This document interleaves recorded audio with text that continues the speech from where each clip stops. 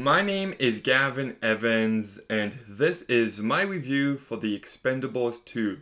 And when I first saw this movie in 2012, I loved it. I thought it was hilarious, I thought the action was great, and I just had a blast with it. But I just rewatched it for the first time in quite a while, and unfortunately, it doesn't really hold up. It's mediocre at best. But let's begin talking about the cast.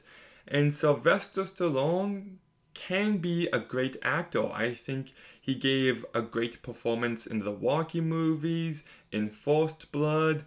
I like him in Cobra. He's not a bad actor, but these movies, it just feels like he's sleepwalking through them. So, not a fan of his work here. Jean-Claude Van Damme, I thought did a really good job as a villain. Liam Hemsworth, he's not good, and the second time you see him, you just know he's going to die. His role in this story is so obvious from the get-go, and yeah, he's not good in this movie. Jason Statham once again gives the best performance. I just feel like he has so much charisma and personality.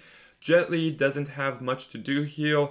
Nan Yu is fine at best. Dolph Lundgren is the good guy again in this movie, and he's fine at best.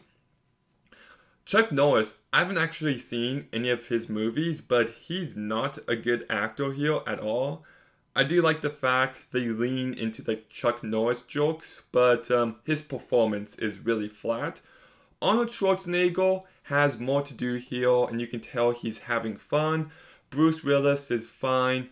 Terry Crews does a fine job, and Scott Adkins, I know this sounds odd, but he just looked like evil Ben Stiller to me here, but he does a fine job. So the cast is very hit or miss, with most people in the middle.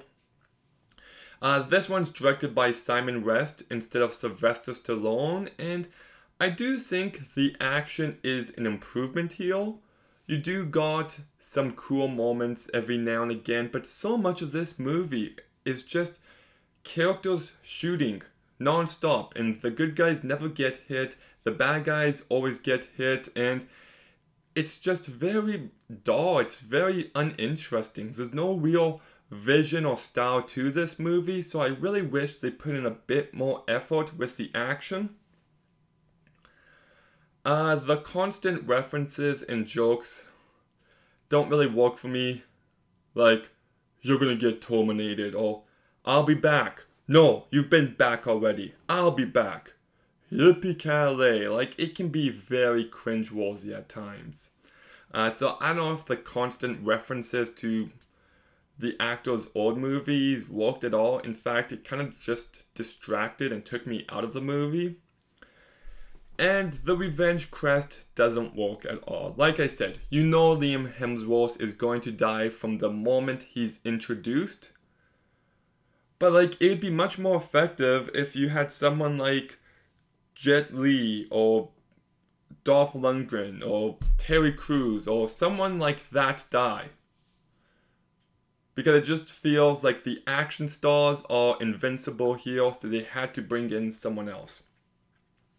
So yeah, like, I do think this movie has more entertainment value than the first one.